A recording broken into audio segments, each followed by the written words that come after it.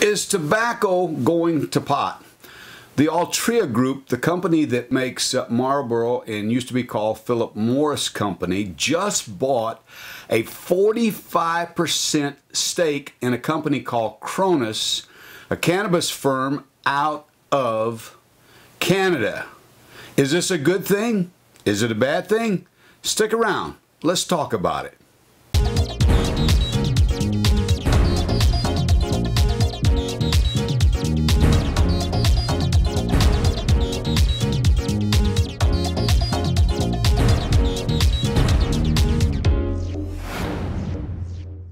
When I was a young fella, I worked for a tobacco wholesaler, and I called on restaurants, grocery stores, drug stores, different types of stores, and I sold tobacco to them. Never thought anything about it in those days because tobacco, cigarettes was so mainstream.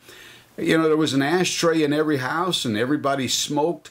You smoked in somebody's house, you smoked on airplanes, you smoked in cars. It was just very prevalent.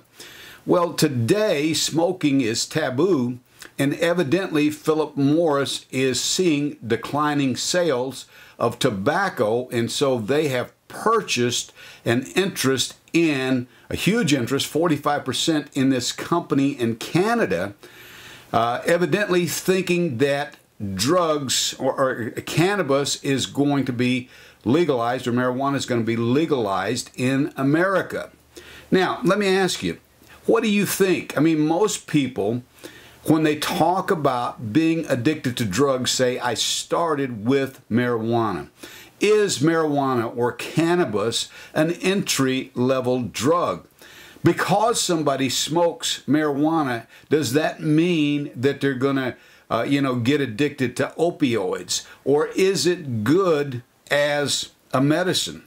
You know, historical references as far back as 2900 BC show that people were using cannabis as a medication.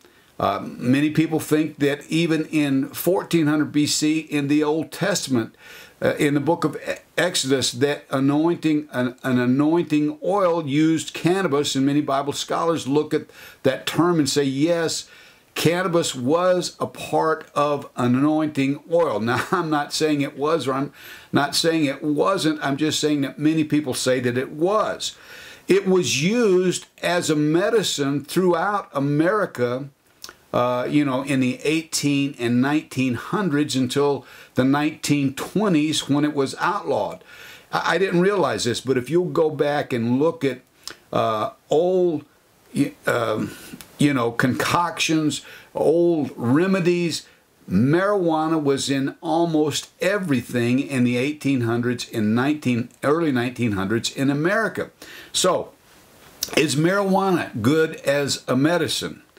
You know, it was outlawed mainly because most drug companies couldn't patent it. Now, I'm not sitting here saying that it's a good thing. I'm asking you. Write your thoughts below. Tell me what you think about medical marijuana and about marijuana being legalized throughout America. Now, our ministry is all about helping people overcome addiction, and we've posted many videos here on our YouTube channel with testimonies of men and women who have overcome addiction, drug and alcohol addiction. If you want to see more videos like that, please subscribe to our channel. And if you or a friend or a loved one are struggling with addiction, I would invite you to go to our website, addictionknockout.com, where we have some resources there to help you.